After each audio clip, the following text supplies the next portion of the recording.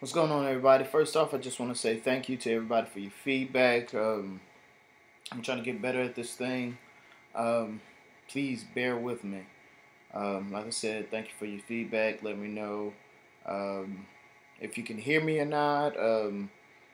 If it get a little blurry, the quality as far as visual is not there. Just let me know. If you have any ideas, hit me up with it. I'll be sure to read it and try to make it better. But tip for the day. Um, got the question that what kind of percentages I use when I do my 10 sets of 10. What I want to say is I'm not a person that care for percentages by any means.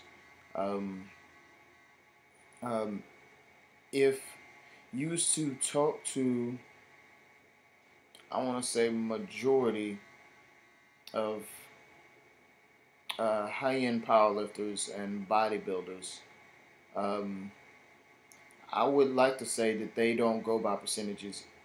It's all by feel. Okay, um, percentages will lead you to a couple different things. Like one, uh, your confidence level will go down. Um, Two, your workouts will not go as you want them to. Um, and three, as far as a overall training cycle, you will not be where you think you should be or where it says you should be. Um, this is where this is where things get lost, and the problem is that everybody wants somebody to tell them exactly what they need to do day by day, which doesn't work like that. You cannot give a specific number or something like that because you never know what you're going to have during that day before you get to the gym. That's just setting you up for failure a lot of times in the gym. Um, my thing is when I work out, like I said, I go by feel. Um, I keep in mind of what I did the previous week for whatever day it is. Say squat, like today I squat. Say I did whatever last week. I think about what I did last week, and I think about the sets and reps I have this week. I go by what I did from last week, and then as I warm up, I I keep in mind how I feel. Um, I may feel good, I may feel bad, but I'm gonna put it. I'm gonna put my weight selection depending on how I feel that day, but also basing it where I left off or what my sets looked like last week. Okay, this here will ensure you that you will get the most out of your workout, whether the weight is lighter than what you did last week or not.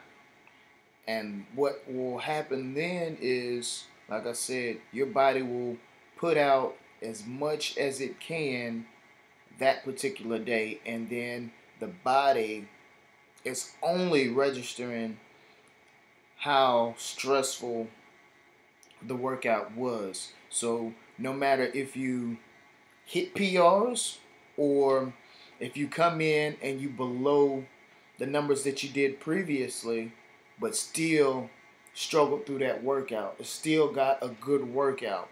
I mean, it's the same. Okay, the body knows that it worked and it's been pushed to the max. Okay, of that particular day, so you're gonna get gains regardless. Okay, so don't sit there and worry about, well, I didn't get I didn't get 315 for my 5 or 315 for my 3 or whatever you're doing that day. that doesn't mean that you're behind in strength. That only means that that's all your body can do for that day. But it was pushed. Okay, like I said, you're gonna get gains regardless the weight or not. Okay, so when a lot of people hear me say "fuck PRs," then that's exactly what I mean. PRs is not everything. It's the work that you do that day. Um, Determines if you get gains or not. I had bad training cycles to where I wouldn't train, or really it wasn't bad training cycles. I'm falling into that.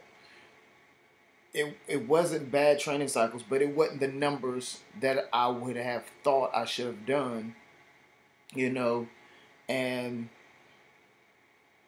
really it didn't matter because I was still getting stronger and stronger because I was putting in quality workouts. Okay, so that's the thing is you want quality workouts no matter how much the weight is. Okay, so you can continue to get those gains. All right, so one thing about percentages that the thing that I don't like about percentages is that say you have to hit 75% for 5 reps. Okay, this is the thing. Like I said, you don't know what your body gonna go through that particular day. If you didn't get to eat or whatever, say you warm up, things are feeling bad or not that good, and your first set you have to do 75% for 5. Okay, um, that first five, that first set feels heavy. You go to a second set and you barely make it through your second set. Okay, that's gonna do a couple things. Okay, for one, that's gonna discourage you. Okay, that hey, I'm not as strong as I was before. Why am I getting weaker? That don't mean that don't mean you're getting weaker. It's just that day you're taxed. Okay, so you break down your confidence. Okay, and then on top of that, you feel rushed, especially if you're going in for a meet. You feel rushed, saying, "Okay, well, I'm behind on my training cycle. I'm not gonna do that good on a.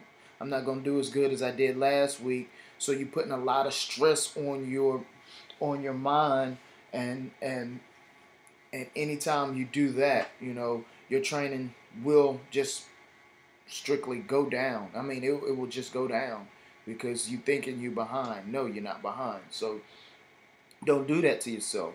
Um, don't sit there and hold your body to a certain standard when it's not ready. It just don't add up. Okay, you have to only do what the body can do, allow you to do that particular day.